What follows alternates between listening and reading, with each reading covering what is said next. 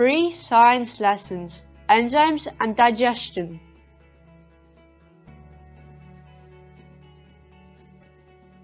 Digestive enzymes break down big molecules. Starch, proteins and fats are big molecules. They are too big to pass through the walls of the digestive system, so digestive enzymes break these big molecules down into smaller ones like sugars, amino acids, glycerol and fatty acids.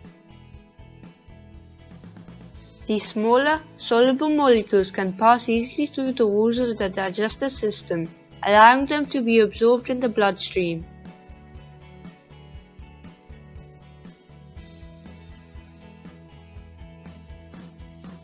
The body makes good use of the products of digestion. They can be used to make new carbohydrates, proteins and lipids. Some of the glucose that is made is used in respiration.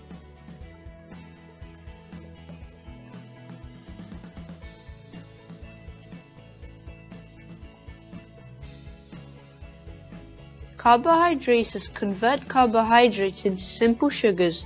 Amylase is an example of a carbohydrate. It breaks down starch.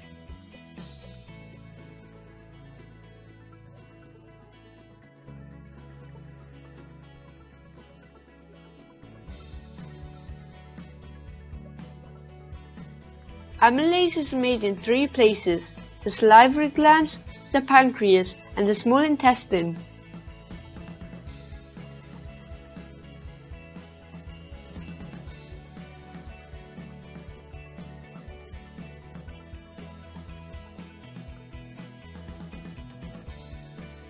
Proteases convert proteins into amino acids. Proteases are made in 3 places: the stomach, the pancreas, and the small intestine.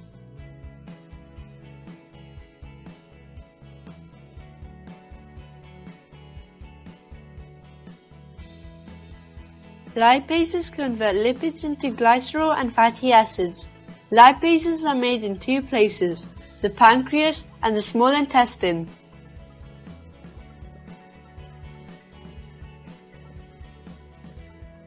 Digestive enzymes break down big molecules. Bile is produced in the liver. It is stored in the gallbladder before it is released into the small intestine. The hydrochloric acid in the stomach makes the pH too acidic for enzymes in the small intestine to work properly.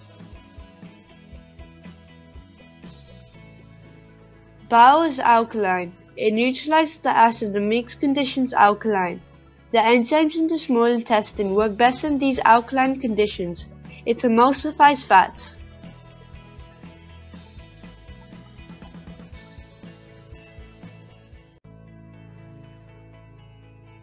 In other words, it breaks the fat into tiny droplets.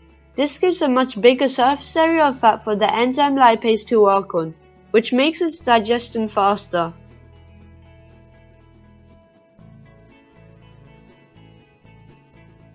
If you haven't already, please subscribe, like, and share.